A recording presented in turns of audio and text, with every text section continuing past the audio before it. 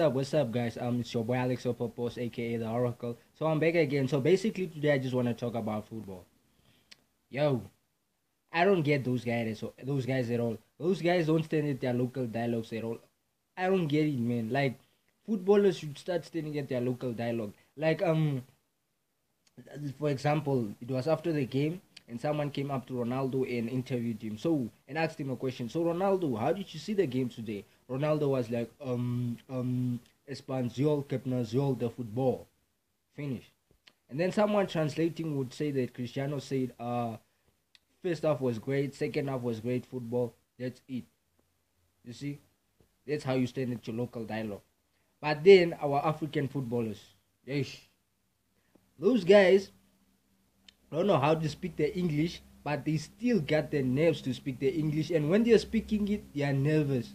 Like, dude, man, if you can't speak the English, just stand at your local home language, man. That's why there are translators out there trying to help people. There was this other match, a guy called Steven. Steven was being interviewed after the game. So the interviewer came up to him and was like, so Steven, how you doing? Steven was like, I'm fine.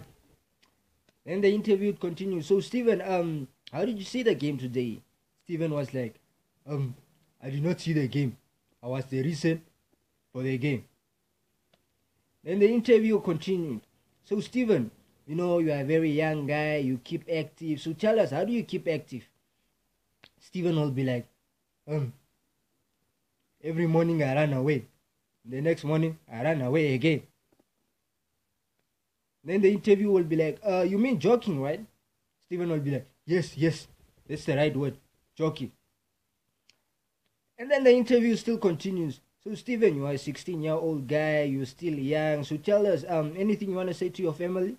Steven will be like, I want to say hi to my 3 daughters. Both of them are girls. 3 daughters, both of them are girls. By that time, I was thinking the interview was done. He would ask no more questions at all. But then the guy still continued. So Steven, tell us, anything you want to say to your parents? Steven was like, you ask a very sad question. My mother is no more, but my father is more.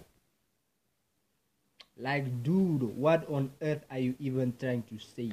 Like, you're on live television. If you can't speak the English,